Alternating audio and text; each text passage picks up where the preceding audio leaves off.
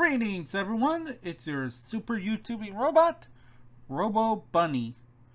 And we are here to do something a little different. You see, after playing a certain indie game about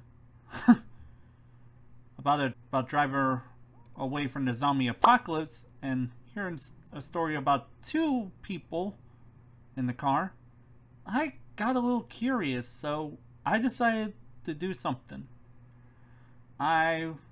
It's something I wanted to do. I wanted to make I wanted to read out a scary story at the moment. So thanks to Reddit user Whoops01, thank you for letting me read the story.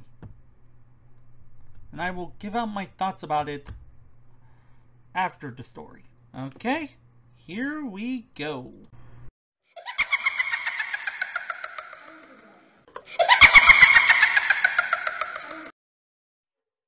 My house is quite old, having been made in the late 1800s.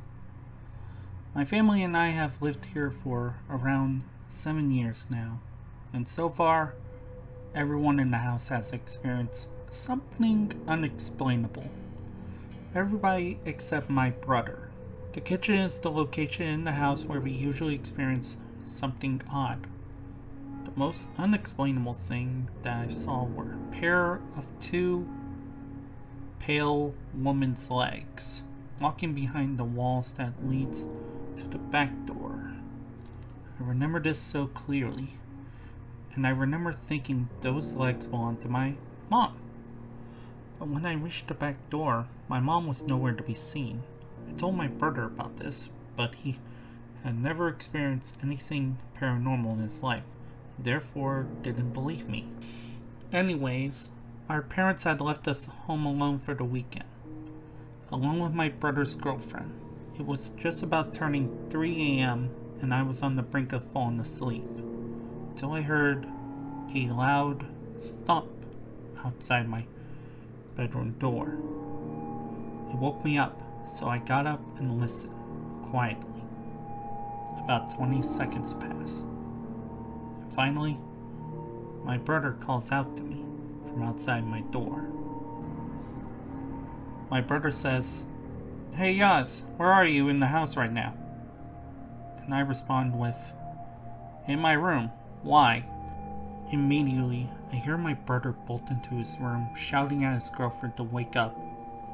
That there, someone was in the house.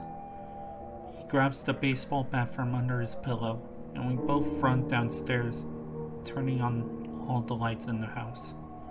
We searched the entire house, but found nothing. No one had broken in like he had originally thought, and after realizing this fact, I saw how pale he was becoming. He sat down with his arms covered in goosebumps. We asked him about what he saw, and this is what he told us. He was about to go downstairs to use the bathroom when suddenly he stopped.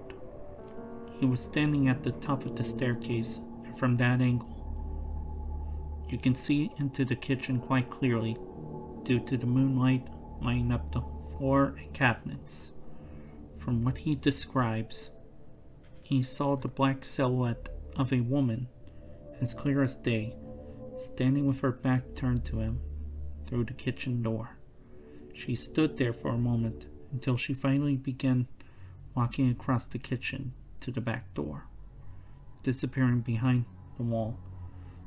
After seeing this, he jumped back and tried to process what he had just witnessed. Apparently, the first question he asked himself after seeing this woman was, why is Yaz walking around in the dark?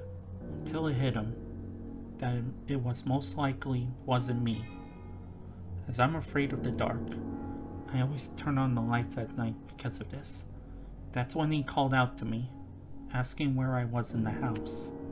He was so convinced that this person was an intruder that there was no possibility of it being related to the paranormal. But after he had checked the house and explained what he had seen, he just summed it up to, I guess I have to believe in ghosts now. Woo! Okay. That story was very spooky. It definitely gave me some hot vibes from it, especially with the whole silhouette of a woman. I was getting some La Llorona or the Woman in Black type of vibes. That house is definitely have something weird going on. I hope you whoops have figured out a proper way to handle it, I guess. And it's kind of interesting hearing all these other stories about your family experiencing different paranormal. I would like to hear some of those other stories. If I was in your brother's shoes, I would definitely be questioning everything.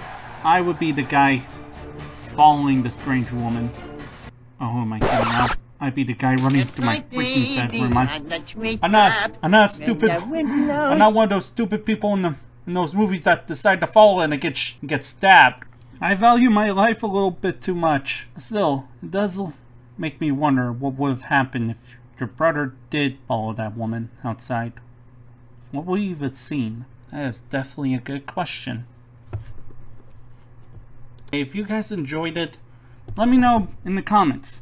Leave a like, comment, and subscribe to the Robo Bunny Corporation. And if you want me to do more, well, I'll make another post about giving me your scariest stories, and we'll see where we go from there. Good night, everybody, and sweet dreams. That's not filled with Freddy Krueger.